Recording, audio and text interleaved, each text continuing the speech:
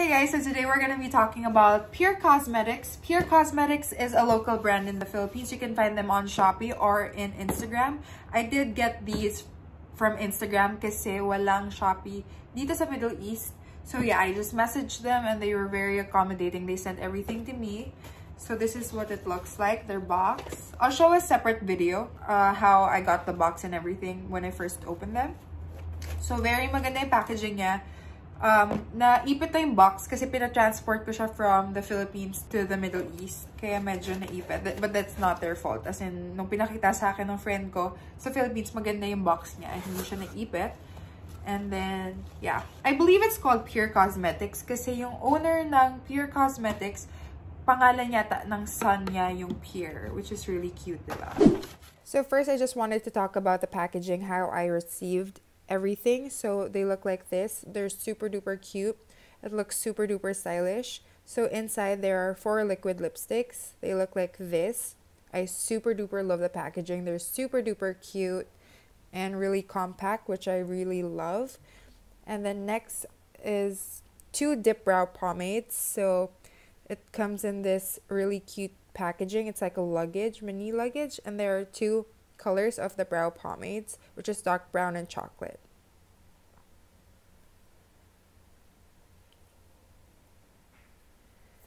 And then next we have the lip tints, which was their very first products, I believe. They come in this really cute case. They have 5 shades.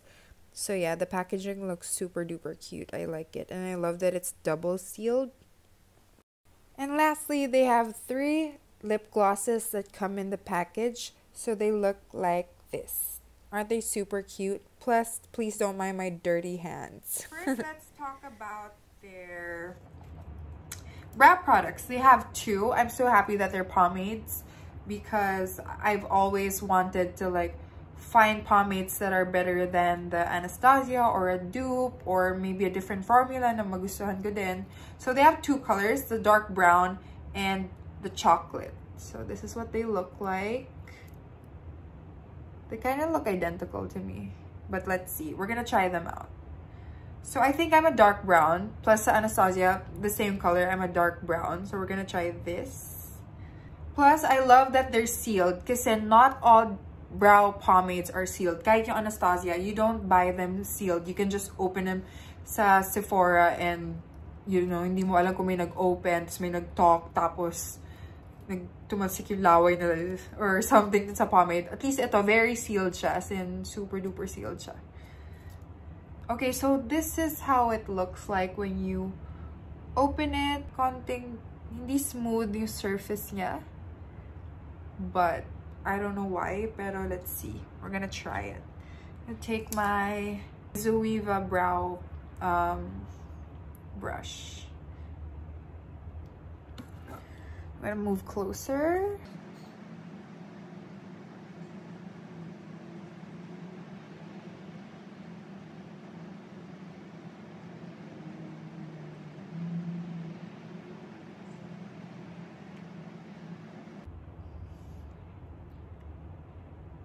That is so nice. That is so nice. It's super dali lang niya iilagay. You know the main reasons then why I wanted to try this out? Kasi yung owner ng Pierre Cosmetics also, sobrang ganda na eyebrows niya. As in, minessage ko siya. She's actually my friend, high school friend. Minessage ko siya how she does her eyebrows. Tapos sabi niya, nanonood lang daw siya sa YouTube. Tapos ito yung brow product na ginagamit niya. Well, of course, kasi siya may-ari. Sobrang ganda. Oh my gosh. Imagine. This is less. I forgot the price. I'm gonna link everything down below. I think this was 99 pesos or 130 pesos. Something like that. And my Anastasia is $15. Isipin mo. That's really nice. I'm gonna do the other brow. Oh my gosh, that's so nice. And I love the color. As in, super ganda ng color. The chocolate one, I think, I don't know what's the difference. I'm gonna open it for you guys. I'm gonna show you how the chocolate looks like. Kasi right now I'm using dark brown. So the chocolate looks like this. Ganyan siya. Ito yung dark brown. I don't really see a difference though. Parang they look the same. Let's see. I'm gonna swipe it. I did a swatch on my hand. And there's no difference. But they're really good. Like, sobrang ganda niya. Very nice siya, oh. Like, look. I'll go closer. So nice. Okay, moving on. Pero like, look. Sobrang nice siya. I'm gonna go closer. Diba? Like, super nice. Even the color's so nice. Kaso lang yun nga, there's the same, almost the same color. For me, the same color siya. So, sana meron pang ibang colors. So, pag hindi bagay sa ibang tao na masyado kasi siyang dark, kunyari, medyo super light ng hair nyo, wala kayong masyadong options, but they're really nice. Especially if you have like really dark hair like me. Tapos, sana lang there's also, kasi if you're planning to buy two, sana yung color nasa likod din. Para pag tinanggal mo yung cap ng both, you know which one. Yung dark brown and chocolate. Yun lang. Kasi nandito siya eh. So, what if you take off the cap of both? Tapos medyo malito ka kung which is which. Or baka ako lang yun. Feeling ko ako lang nalilito. Kasi super burara ako. But anyways, let's talk about the next product. So, the next product we're gonna be talking about is their liquid lipstick. So, they look like this. They have 4 shades. Super cute niya, you guys. As in, ang liit ng packaging niya. I meant, hindi maliit. I meant, compact lang siya. And look how cute they are. Ang ganda ng packaging niya. And again, I love that they're sealed. Pero ito, maganda din. Because yung color nasa ilalim na siya. So that's really nice. Okay. Girl, zoom. I meant focus. Okay, never mind. So this one is called Paris, the darkest shade. The next one is Diane. Para feeling ko ito yung magugustuhan ko. Next is MJ. And last is Mathea. They're all 4 ml. Tapos, this is their lightest shade. So, let's try them out. I'm gonna start with the darkest shade muna. Look how cute this packaging is. Like, sobrang cute niya, diba? Ang ganda din ng feel nung tube. So, let's see kung anong type of brush yung meron siya. It's the standard brush. So, it looks like that.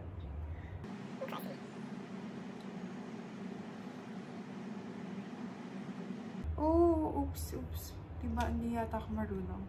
Okay, so this is what their darkest shade looks like. I like it. This is not lagpas. It's just because na-scratch ko yung self ko and mabilis mag-red yung skin ko. So this is what it looks like. I really like it. Hindi siya drying and hindi siya heavy.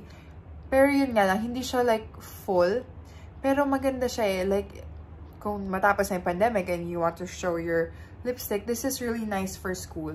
As in, I meant not the red lipstick, pero yung texture. For partying, I don't think so. If you're gonna drink a lot, ganon. Pero it's really, really nice. Next, we're gonna be reviewing Diane. Ito yung second sa darkest. Sobrang ganda. Parang feeling ko dyan pa lang.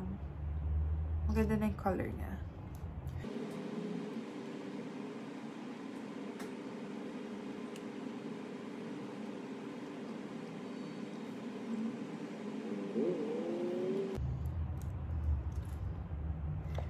Bakit ganun? Parang I feel like this is darker than this one. Parang mas close siya dito. But anyways, I super like this, no? Parang super cute niya. Especially when I have eyeshadow on. Kasi I'm not wearing eyeshadow and eyeliner. Feeling ko mas ma-appreciate ko siya. Pero I like it. Alam mo yung texture niya? Parang yung NYX or NYX na liquid lipsticks. Parang ganon.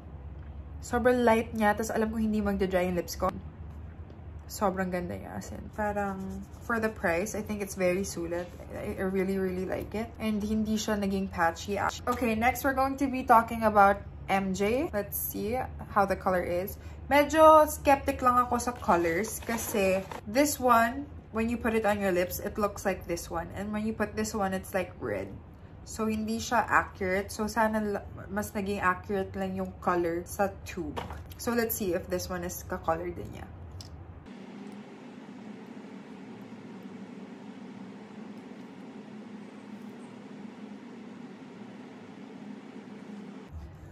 Oh my gosh, I love this. And this one is for everyday. Na kahit wala kang eyeshadow, wala kang foundation.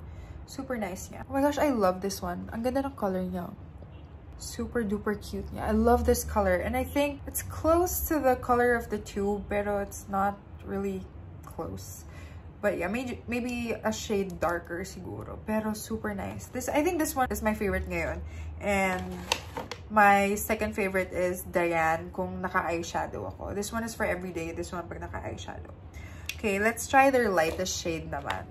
Okay, this one is Mathea. Why isn't it focusing? Anyways, it's Mathea. Let's try this. This is their lightest shade naman.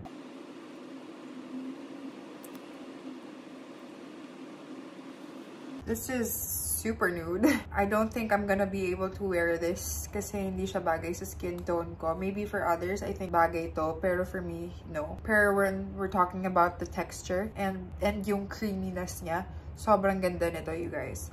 Especially for school. I think this is very appropriate for school. I meant during normal times. These are perfect for school.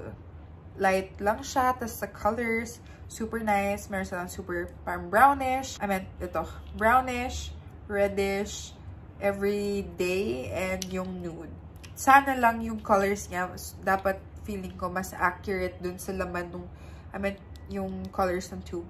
Dapat accurate sa laman nung product. Huh? Nalito ako, wait lang.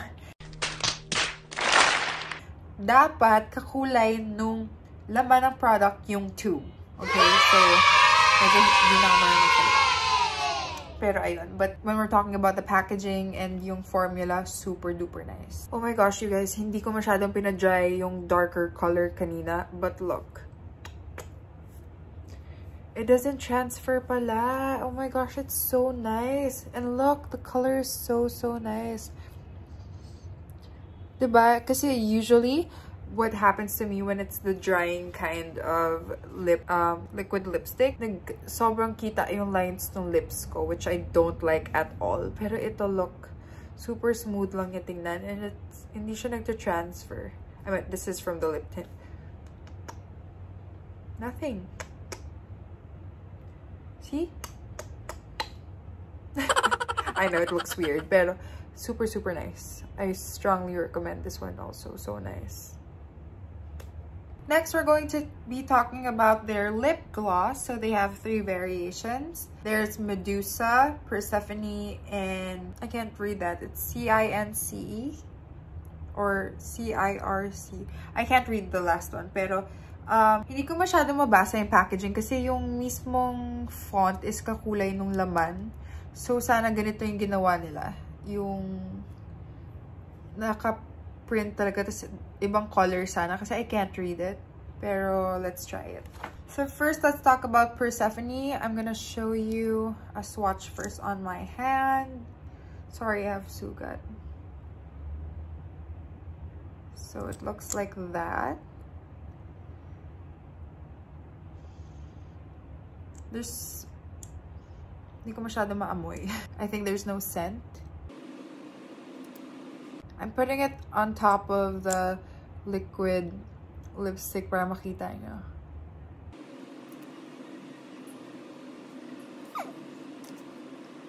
It is a good gloss. It does give you a really glossy lip, pero I feel like it's any other lip gloss. You know what I mean?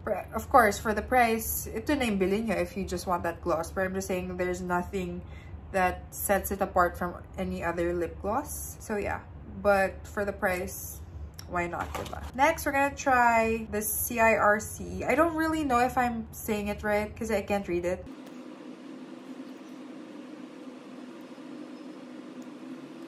I don't really think the colors matter. As in, I don't think these two make much of a difference when nasa lip siya. I'll show you. I'll apply the first one we applied nang walang lipstick underneath. This was the first one we tried.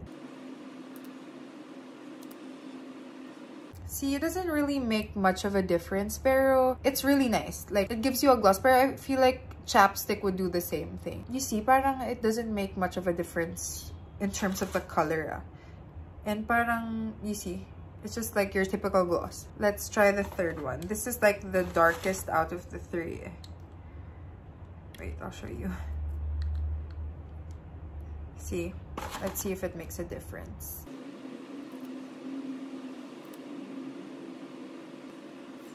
I don't think it makes much of a difference. You can just buy like one of these and they're super clear on the lips. Parang you don't really notice the tint. Parang siguro super konti lang. Pero yeah, if you're gonna buy these, just buy one. Tapos it does the same thing. But it is a good gloss. Like, it's not sticky. Pero yun, the color variations, medyo hindi siya nagka-iba-iba. It's just like the pomades, parang they're two different, name ng colors. Pero when I swatched it, the same yung color nila. Same goes for the lip gloss. And medyo, like, you have to dip back in a lot kasi konti lang yung product na napipick up nung wand. Oh, by the way, the brow pomade came in this little luggage container. Super cute kasi nga I'm a flight attendant, kaya super cute niya. I think I can put my contact lens then inside yung mga case ko ng contact lens, and I can just like bring it inside my bag. So cute. Okay, so the last thing we're going to review is their lip tints. These were their first product, I believe. So it comes in this cute packaging, so it's sealed. So let's open it. It comes in a Ziploc. Okay, so these are their lip tints. They come in 5 different colors. So the first one is Mylene, Anastasia, Lotta, Elenita, and Melanie. So they look like this. So let's try them out. I'm super excited kasi these I really look forward to kasi nga when I'm wearing my face mask on board, syempre you take it off for a brief period of time. I don't like people seeing me without lipstick on kasi I feel like my lips are very pale. So, ito hindi siya nagsistick siguro sa mask because they're lip tints. And I can taste them. Parang sarap. May flavor siya. Parang cherry. But I think hindi tama yung pagkakalagay ko. I think dapat lagay lang ako dito tapos it will spread out on its own. Sorry. Pero I really like it. It's really, really dark. It's like blood red. Super nice. I like this one. Not transferring. And I'm trying to remove it now, pero hindi siya natatanggal.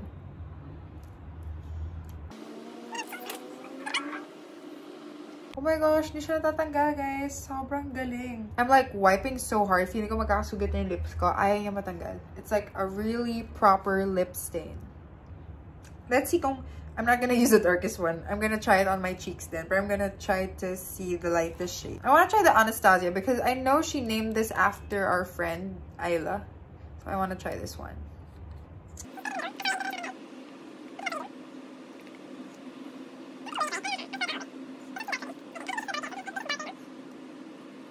Hindi ako marunong mag-lip tint, you guys. As in, because I don't use lip tint. But now I need to use it. Talagang face mask. But that's too dark for me. But it could work. Siguro if I'm going for that dark look, maybe. Hindi ko na naman matatanggal. I don't know if pwede din sila sa cheeks, but I want to try. Kasi diba mostly gano'n naman talaga yung mga lip tints. You can put it on your cheeks. Like, if you put it on your cheeks, sana matanggal din siya. Well, it's better na hindi siya natatanggal. Pero mahirap talaga yung tanggalin nyo, guys. Okay, so ayaw niya talaga matanggal. Anyways, I think these are 2 of their lightest shades. So gusto ko na talaga siya i-try sa cheeks ko. I'm gonna try this one. So ito parang orangey siya, no? Which is bakit yun yung pinili ko. Okay, it's like corally the color sa cheeks. I meant yung color nung lip tint. Mali, dapat yung isa. Oh no, I have orange cheeks. But anyways, I'm gonna try the Elenita on my cheeks para matakpan yung orange. I don't think pwede siya sa cheeks. What am I doing? Oh, this is like a proper red. Okay, let's try. Oh my god, I put too much. Oh no.